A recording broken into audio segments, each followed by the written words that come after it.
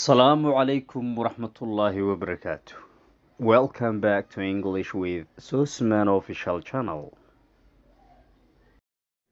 Passage sheeko relationship xiriirka ku saabsan. Sheekadan waxay ka hadlaysaa relationship xiriirka. One night habeen when I came home markaan imaaday guriga, my wife xaaskayga was serving dinner. Waxay u khidmaynaysay casho.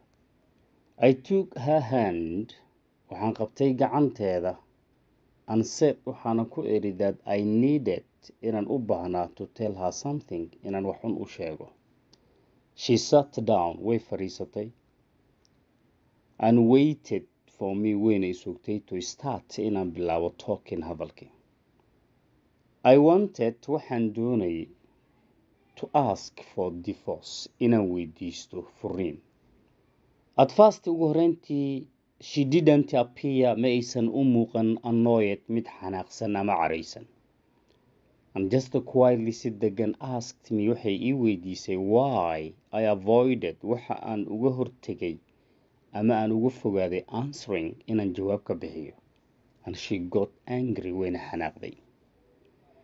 Moreover, intaa waxaa sii dheer, she threw, waxay igu soo tuurtay the chopsticks at me. Kuwa cuntada lagu cuno, chopsticks. Exactly, waa sticks bay ka samaysiin Chinese iyo dadkaas inay wax ku cunaan chopsticks. And accused me, waxayna igu eedeysay of not being a man, inaan anigu nin ahay. She began crying, waxay bilowday inay oyso. And this lasted, tanina waxay socotay the whole night, habeenkii oo idil bay socotay.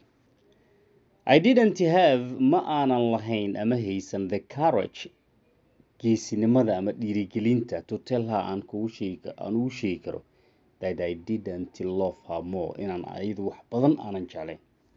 I just felt, waxaan u dareemay pity for her, ayadan u naxay halshan pity.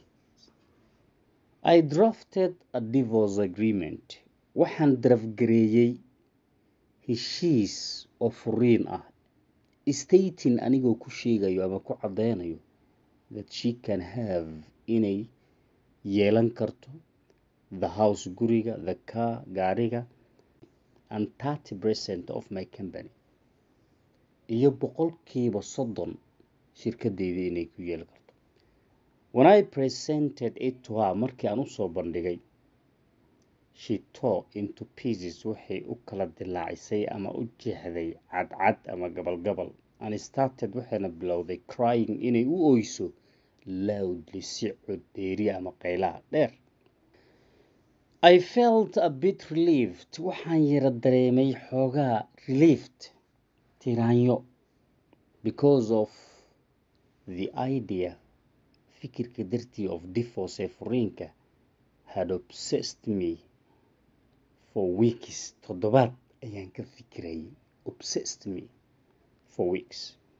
Until I gathered, ilaa aan isaga keeno the courage, dhiirigelinta to tell her, aan kaga sheego ayada the news, warkii ama akhbaaraadkii.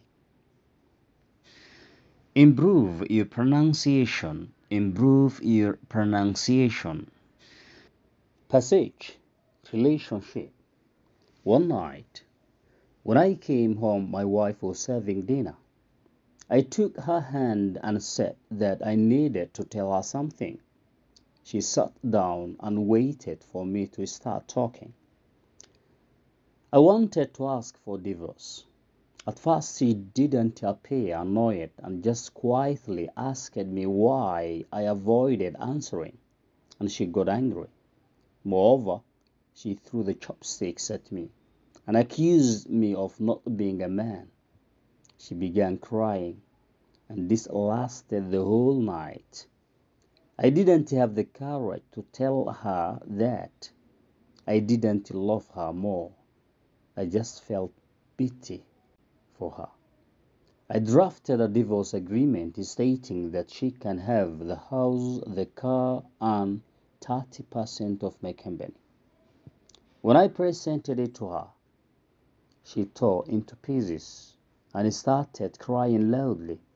I felt a bit relieved because of the idea, of divorce had obsessed me for weeks until I gathered the courage to tell her the news. Thanks. ألف لو كنت بي ألف لو سنبي ألف لا قذي